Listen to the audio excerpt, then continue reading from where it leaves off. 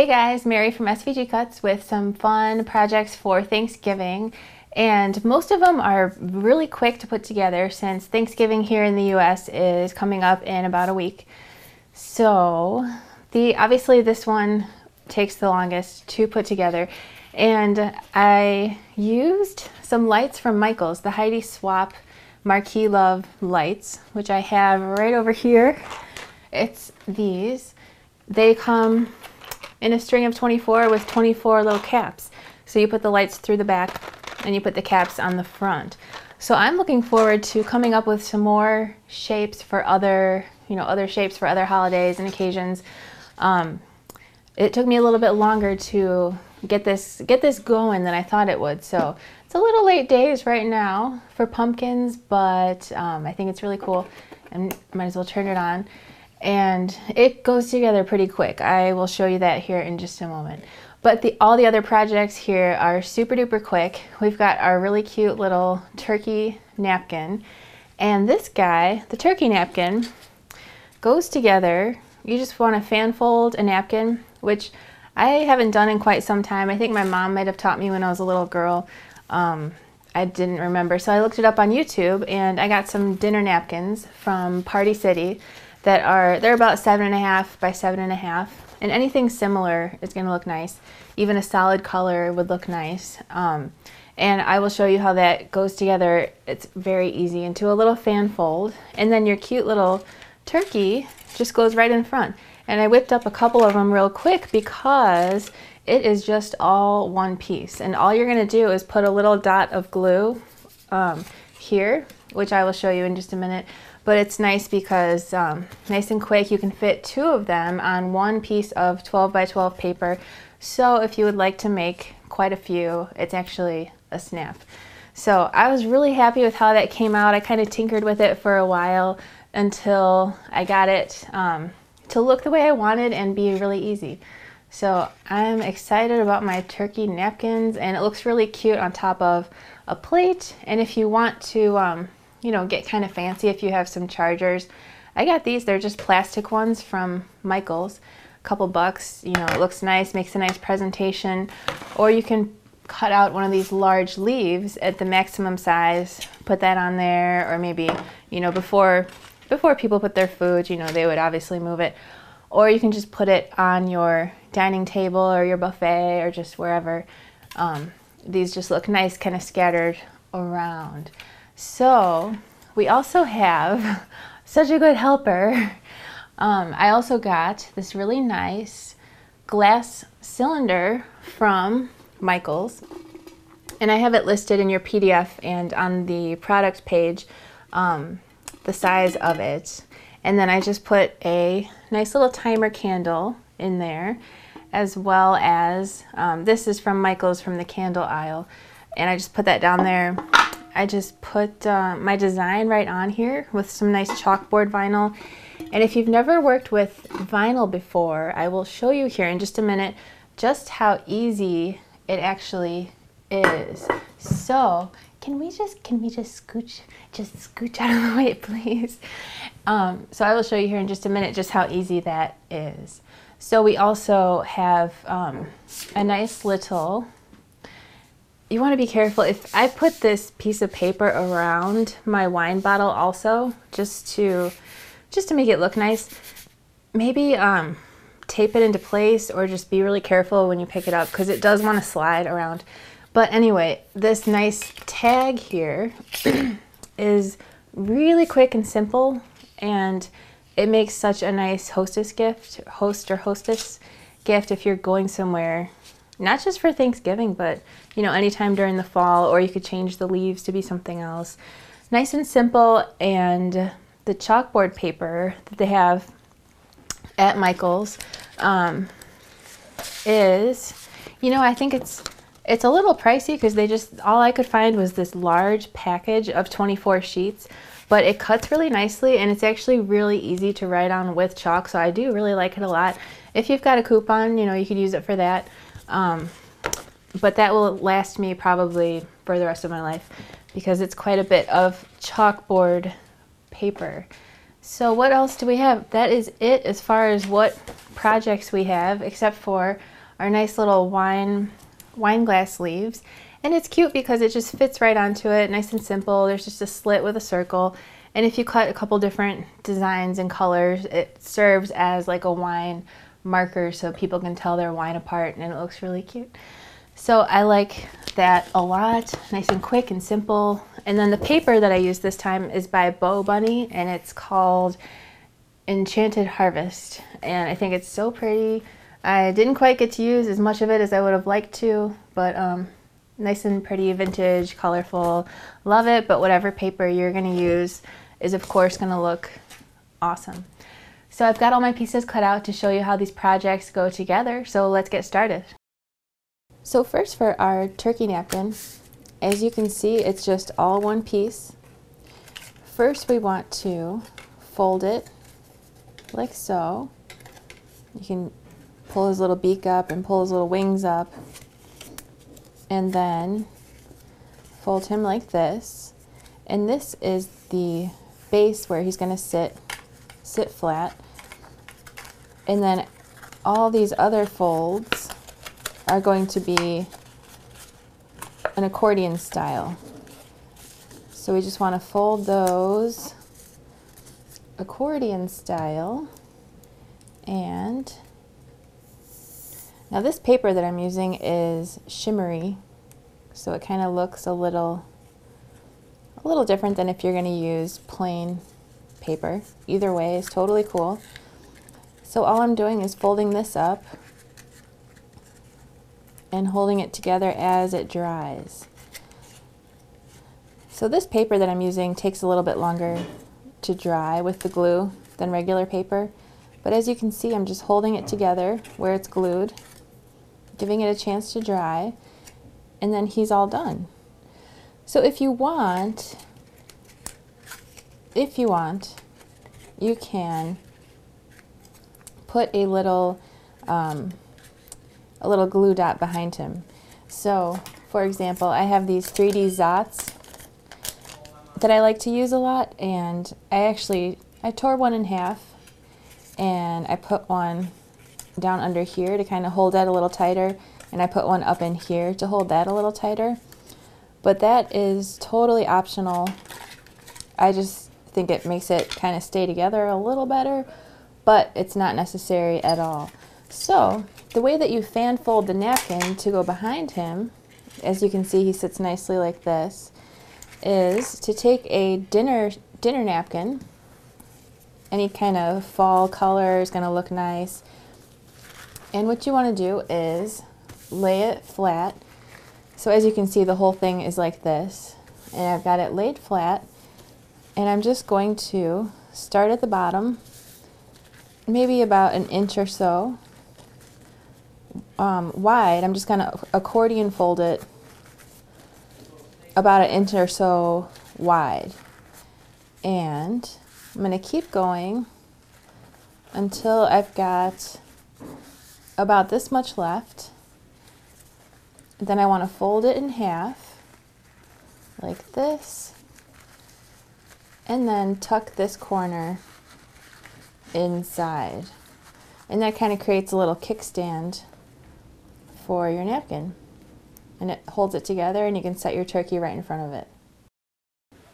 So next, for our wine bottle tag, it's nice and simple, fits over the wine bottle, and I also put a nice piece of paper around here, which does make it a little hard to hold on to, so just be careful if you're going to do that. I just thought it looked pretty with the tag, but most wine bottle labels are already pretty, so that is probably not necessary. But as you can see, nice and simple, it just folds in two places. You just want to glue this on here, and then of course your two little leaves you can glue into place also. And if you've got some three-dimensional, these are 3D Zots, and they're available at Michael's and the usual craft places. They just add some nice dimension if you want to put one of those on to glue to affix your leaves into place. So next, for our pumpkin marquee sign, we are basically going to make two shapes that are mirror images of each other.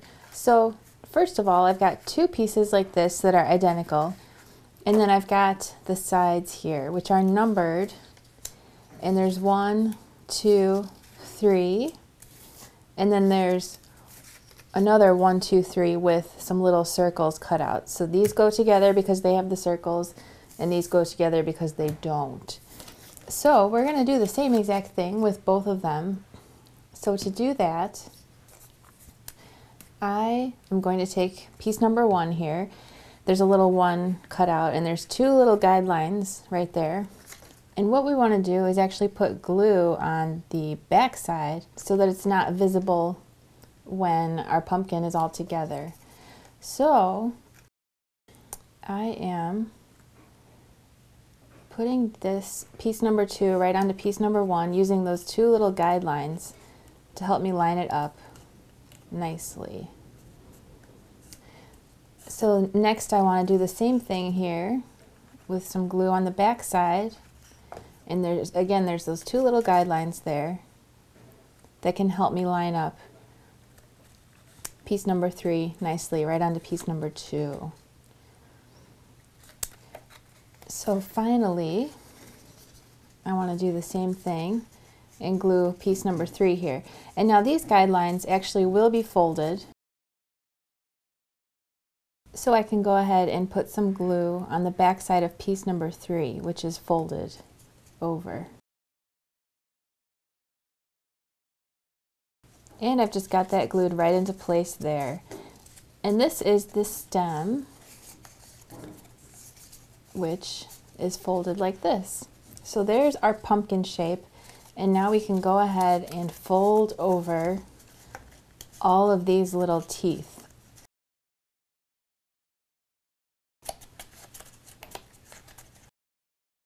So as you can see, I've got all my teeth folded over into place, and I've got a piece of scrap paper here because what I'm going to do is take one of these shapes, and I'm looking at the back side of it here, and I'm going to put a line of glue all the way around the edge of the back side.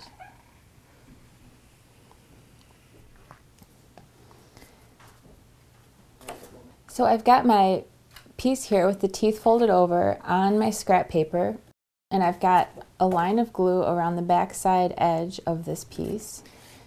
So what I want to do is put it stem first inside this shape.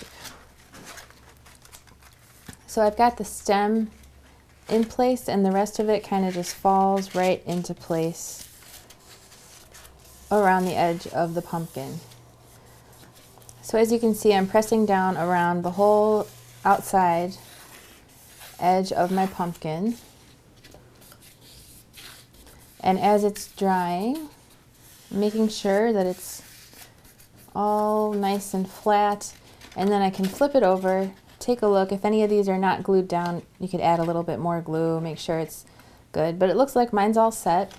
So we want to do the same thing with this other piece, with the other sides here. We're going to go ahead and do the same exact thing with this piece and these sides. But as long as this is still flat, you can go ahead and glue your decorative panels into place. Go ahead and glue your 2 sides, the center, as well as your stem into place. So again, I've got my teeth folded down on my scrap paper here, and it's going to go in like this. So I want to put the line of glue once again around the edge of the back side, just like we did before. And we want to go in stem first. Make sure that's lined up really nicely, and then the other sides fall into place nicely. You just want to make sure that that stem is nice and tight so that everything lines up really well. And as that's drying, we want to make sure that those stem edges are not slipping out of place as it dries, and the rest of it falls right into place as well. So the next thing we can do is glue these guys together back to back, just like this. So I'm going to cover the whole back side here with a line of glue around the edge, and I'm going to fill in the rest of it with some glue.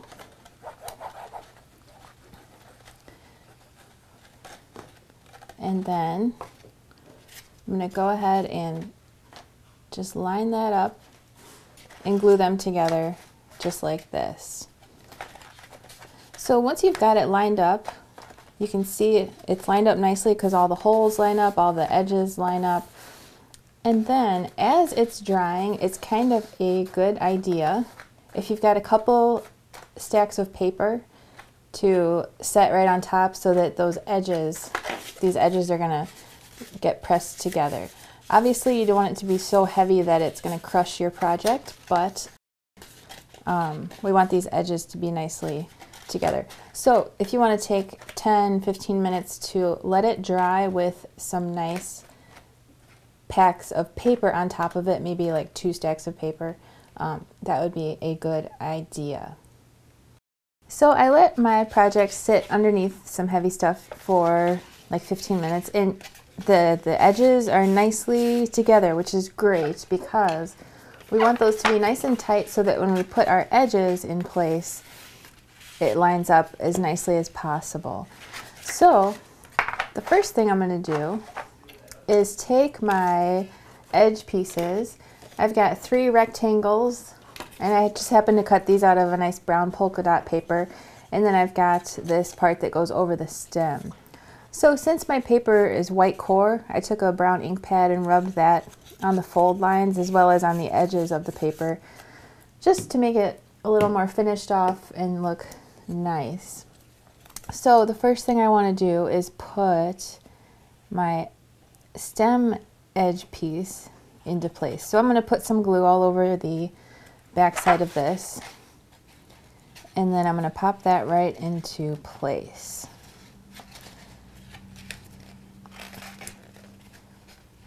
And it doesn't matter which way it's turned, it's going to work out either way.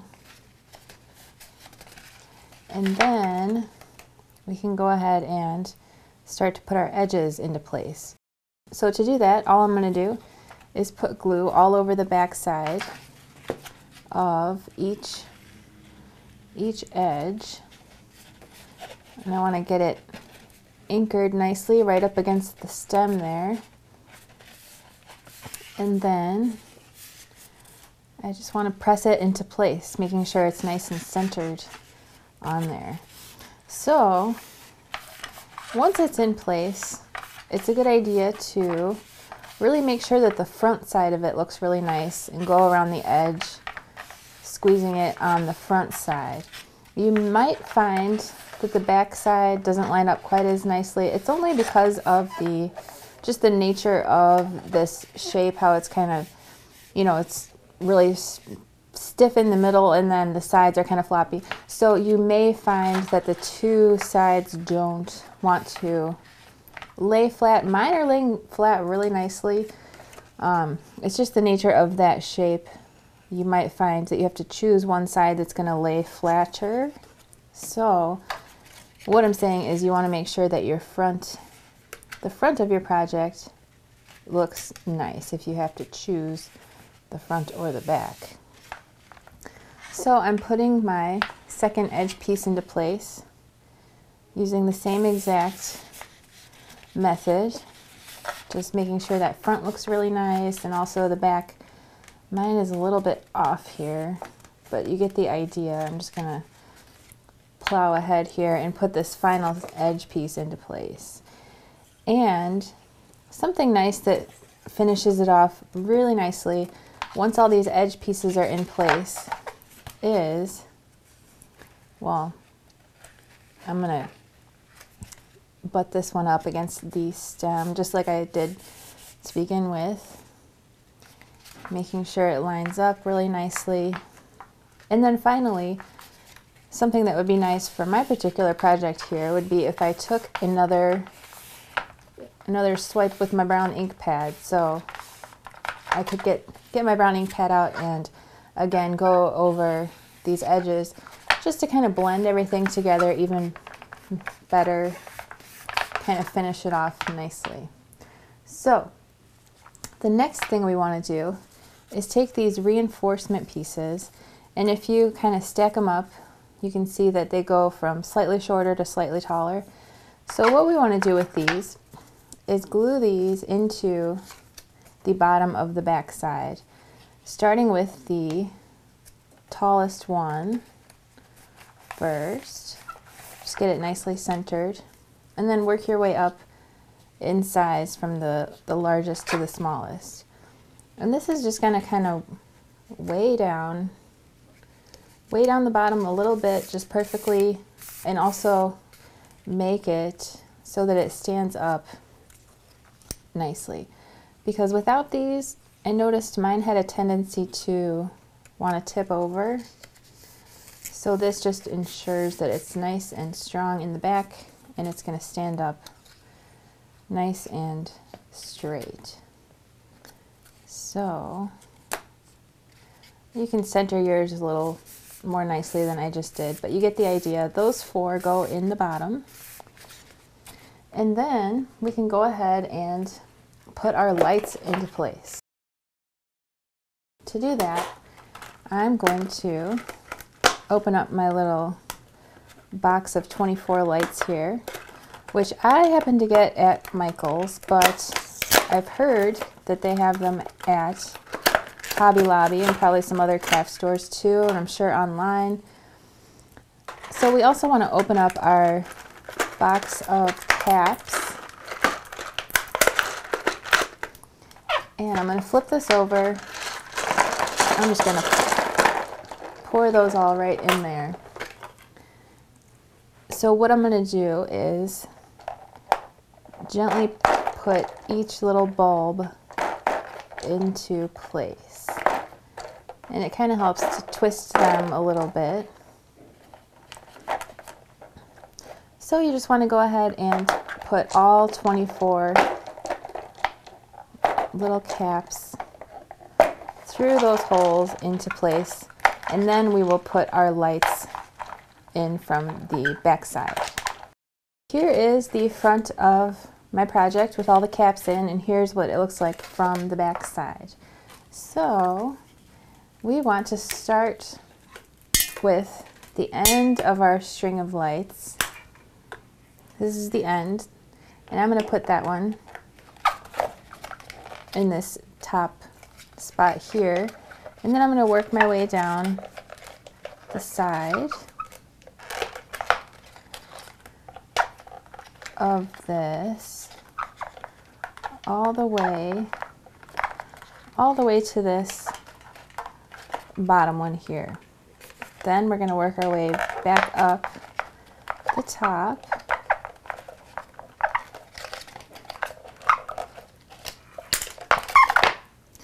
all the way back up. It's not the prettiest sound when it's scraping on the table. And then we want to continue across, all the way across to the other side, and work our way down the other side of the pumpkin until we get to the bottom, and then from this bottom come back up to the final little spot there. So that leaves this guy. I think it's nice once you get up there, put that through here, and then we can put our little battery holder into place. So to make this, I just put some glue on that side tab there, and then put some glue on these tabs, fold that bottom into place, put some glue on the back side, and glue that right here just above those two bottom lights. And then your battery pack slides in there nicely, and you can also add your nice little leaf up at the top. So finally, for our branch design in vinyl on our candle holder, I went ahead and cut my design out of vinyl, and this time I used some white vinyl because I thought that might look nice for winter. So I just happened to be using a Sizzix Eclipse 2, so that's why my mat is blue. Maybe yours looks a little different, but it's 12 by 12, and I've got my piece of vinyl here. I cut both pieces out. So this is one of my branch shapes. So after it is cut, and you want to make sure that your machine is only cutting the vinyl, not the backing paper that the vinyl's on, so that you can peel away the parts of your design that you don't want. So you want to go ahead and peel away the parts of your design that you don't want, being careful, going slow in case you accidentally peel up your design. So you just want to leave the branch design on your mat on top of its backing paper. So if it helps to go through and have a little pair of scissors handy to kind of cut this away, you can do that. I'm kind of just going for it. It's coming up really nicely, and no trouble here, knock on wood. And here and there, it wants to peel up my design too, but then I just stop, push it back down, and there we go. So we also want to get rid of this part here. I don't have my X-Acto knife handy. That would help to kind of grab this. So we want to get rid of this also. So now the next thing you want to do is take a piece of transfer paper, and this is plain transfer paper. They also make clear transfer paper. Cricut does, which I got at Michael's. And the clear is kind of easier because then you can see exactly where you're putting it once you have your design on it. But whether your paper is clear or not, you want to go ahead and peel it off the backing paper and then put that down right on top of your design. Making sure it's nice and flat, no bubbles or anything. And if you have a brayer or a bone folder handy, you can go ahead and make sure that it's nice and flat, because we're going to peel it off and we really want the design to be stuck to the transfer paper. I think that can be the trickiest part. So it is coming up really nicely. As you can see, my design is stuck right onto my transfer paper. And this shouldn't happen. This is the backing paper. My cut setting must have been a little high because my machine cut all the way through the backing paper, but that's okay. Then you want to make sure that whatever you're going to put it on, in this case, this glass, you want to make sure it's nice and clean and dry. And then go ahead and put it in place, making sure that it's lined up as nicely as possible. So this is where it helps to have the clear transfer paper so that you can see right down onto your project. So if you would like, you can again go ahead and smooth it down. Once you've got it all smoothed down nice and flat, you want to go ahead and carefully peel off your transfer paper. And if you start to see that it's taking the vinyl with it, you just want to put it back down. Maybe give it some good pressure with something, and then continue to carefully peel it away. Then, when it's time to add your little piece of chalkboard vinyl, if that's what you're doing, I noticed that you don't even need to use transfer paper for this little piece. Once your branch design is in place, you can just go ahead, peel that off, and stick it right in the middle of that shape.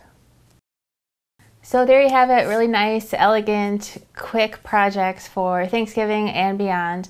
I hope you enjoy making them. If you do, you'll have to share a picture on Facebook, on our Facebook wall, on Instagram, put it on your blog, pin it on Pinterest, however you'd like to share. We always love to see your projects. So thanks for watching. I'll catch you next time. Happy crafting and happy Thanksgiving. Good job, Winnie.